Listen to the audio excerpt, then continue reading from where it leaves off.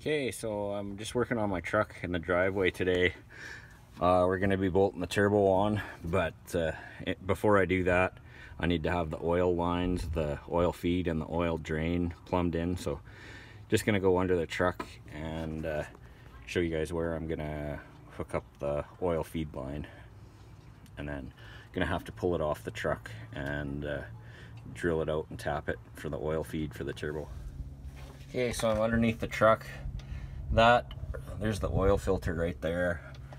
That's the piece. You can already see I got it loose. There's oil dripping out of there. That's the piece I'm gonna drill. I'm gonna pull it off the truck and drill and tap it for a 1/8 NPT for my oil feed line. And over there you can see my new crossover pipe that I put in yesterday. It just has, there's the existing, hang on, whoa, camera's getting away from me here.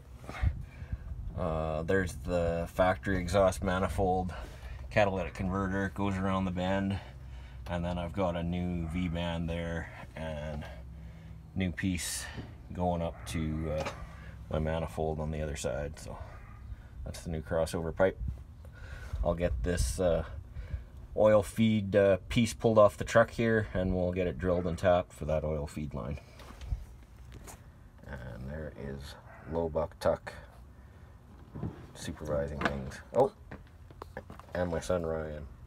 Okay, so here's that piece that I pulled off the just above the oil filter, and I'm gonna drill this part out here and tap it with a 1/8 NPT thread, and that'll be where our oil feed line hooks up.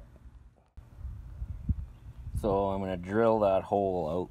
You can see it's blocked off right now. I'm gonna drill that out with 11/32 drill bit, and then I've got a 1/8 NPT pipe tap here. I'm gonna tap those threads so it'll accept a fitting. So you can see I've got that drilled out now. You got to be careful not to go through too far, and obviously I'm going to want to clean all those metal shavings and all that out of there before I put it back on the truck. But now I'm going to tap these threads out to 1/8 NPT. So you can see I've got that fitting tapped out for 1/8 NPT, and then I'm going to put this fitting in there to connect this camera's getting away from me again. This stainless hose will hook up to there for my oil feed for the turbo. So there you can see that piece with the fitting installed and the hose hooked up to it, and holes drilled, and I'm going to bolt it back to the side of the engine. And there's the finished oil feed bolted back onto the side of the oil pan there, or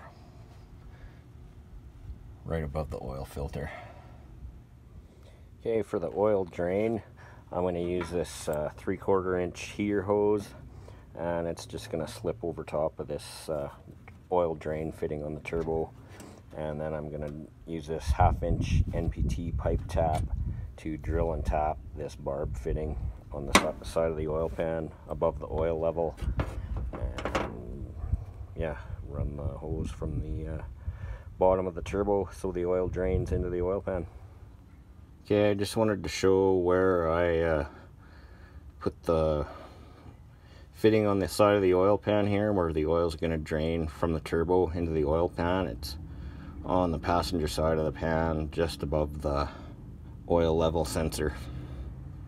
Okay, I think I'm basically done underneath the truck here. You can see on this side of the oil pan I got the oil feed line going to the turbo, and on this side of the oil pan I've got the drain line coming from the turbo, and I got some heat wrap around it there to protect it where it goes past the manifold.